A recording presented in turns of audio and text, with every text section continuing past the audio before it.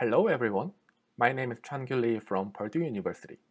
This demo is an extension of our ECCV paper titled Spike-FlowNet, Event-Based Optical Flow Estimation with Energy-Efficient Hybrid Neural Networks.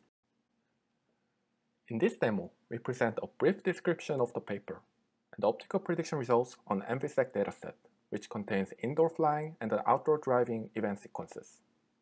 In addition, we highlight the results for real-time optical flow estimation running on a standard laptop and the Davis event sensor for a variety of actions different from those presented in the MVSEC dataset. This highlights the generalizing capability of our network and the potential of its deployment on edge devices such as autonomous drones. Event-based camera detect brightness changes and generate spike-like outputs. Hence, event camera shows advantages in detecting high-speed motion and high dynamic range scenes. In this work, we propose a deep hybrid neural architecture for energy-efficient optical flow estimation using event camera data. So we use a simple integer-unified neural model which transmits the output signals in the form of spike events.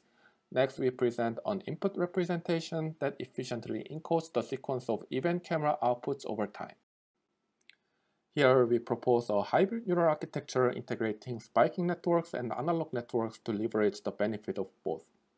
Then we employ a self-supervised learning method for bypassing the expensive labeling.